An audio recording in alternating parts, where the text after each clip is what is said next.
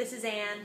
So today I'm going to be making burritos because I saw this thing online that was like, make your own frozen burritos! And really all it ended up being was like, make a ton of burritos and put them in the freezer. And I was like, you know what? I can do that. Stirring in taco seasoning with one hand because I'm holding my phone with the other. And if this becomes taco phone, I'm going to be really upset. Erg. Oh god, I'm gonna start a grease fire. Okay, I'm just gonna put the phone down. Okay, I fixed it. It looks like taco meat now. So, yay! I should probably taste it to see if it tastes like taco meat. But maybe I won't, so that I'll be surprised. That's a bad idea. That's what I'm gonna do. Okay, so I have all my stuff laid out. I've actually already made like 6 burrito taco things.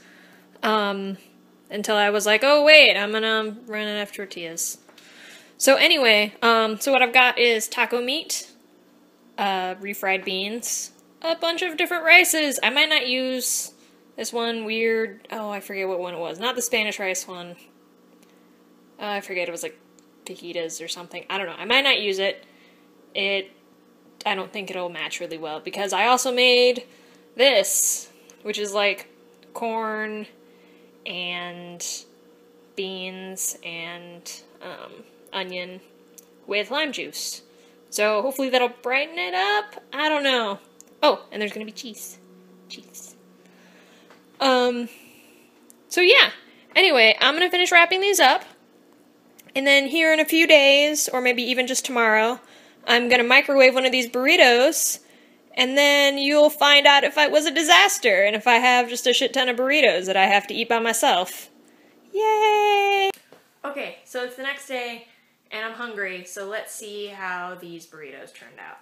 Okay, so the instructions online said to wrap them in foil and plastic wrap so that it doesn't get freezer burned. But the plan, but I think it got freezer burned anyway because I'm bad at this. Did you know that I'm really bad at wrapping burritos? Like, this turned out square.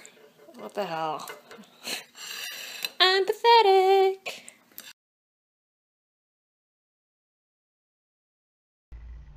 Oh my god, it's actually really tasty.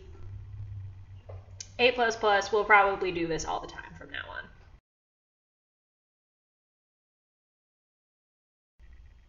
Oh my god, it only gets better when you put salsa and sour cream on it. Oh, I'm doing this all the time.